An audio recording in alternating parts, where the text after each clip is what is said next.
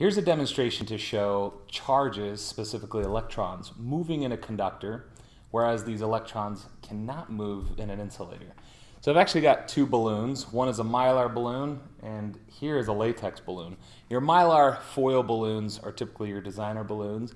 You can tell they're foil and that they're the conductor balloon. If you look down at the bottom, they have this metallic foil end that you can see, and then of course this is a painted face on it.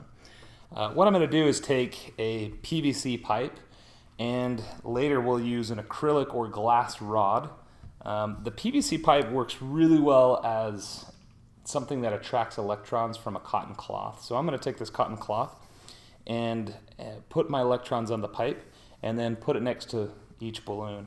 Before I do that, you may want to try taking your balloon and just giving it a little extra electrons on the latex balloon, and you can even rub the Mylar balloon. So this is the conductive balloon. I'm going to coat that one. Okay. Then what I'm going to do, as long as that one doesn't become attracted to me too quick, is take this PVC pipe, rub it with the cotton cloth to make it negatively charged. So this is now a negatively charged PVC pipe. And watch what happens when I hold it up to the Mylar balloon. It's obviously attracted to the PVC pipe. And when I hold it up to the latex, it repels the PVC pipe. Okay?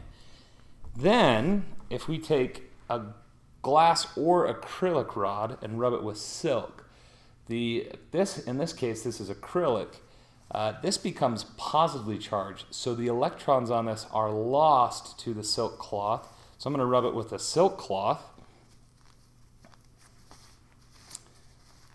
And then I'm going to hold it up to the conducting balloon, and it's attracted. Okay. Rub it again. And then I'm going to hold it up to the latex balloon. And this time, the latex balloon is attracted to the acrylic or glass rod, whatever you decide to use. Why would the positive one allow the latex to be attracted to it? Let's take a look at what the charge configuration looks like. The PVC pipe was negatively charged. It had an excess number of electrons, and we brought it near the conductor balloon. When we brought it near the conductor balloon, the electrons can move freely, so they move to the outside away from the PVC pipe, leaving the positive protons closer to the PVC pipe, which attracts them to the pipe. When we took the PVC pipe and brought it near the insulator balloon, those electrons cannot move, and so they repel completely away from the negatively charged PVC pipe.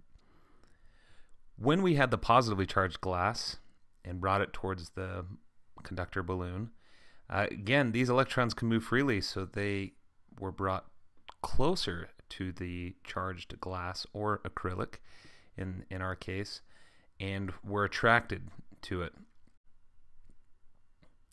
When we took the positively charged glass and we moved it towards the insulator balloon, those electrons cannot move in an insulator, and they are attracted to the positively charged rod.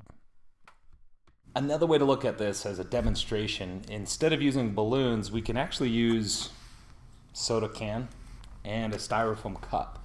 Styrofoam cup will be our insulator, and the soda can will be our conductor. So again, I'm going to do the same thing. This time we're going to set them on our sides.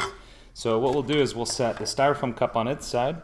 We'll rub the PVC pipe, get it charged up. Now it's negatively charged. We'll bring it close to our styrofoam.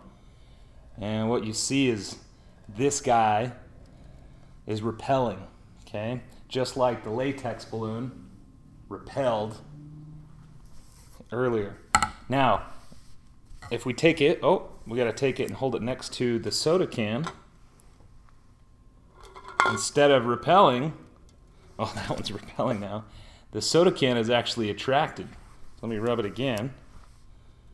You could even have a little race here, right? So this guy is attracted to it. That's a lot of fun. It's super simple if you don't want to get balloons. We can take the glass or acrylic rod, rub it with silk again. Let me put this one in there. And again, recall that the PVC pipe attracted the conductor balloon, just like it attracted this soda can. We take the acrylic rod and we Charge it. Notice it's attracted to the styrofoam. Okay, doesn't repel, just like the latex balloon was attracted. And when we hold it up to the soda can, it's also attracted. So now both are attracted to the rod, and it's the exact same concepts of those charges.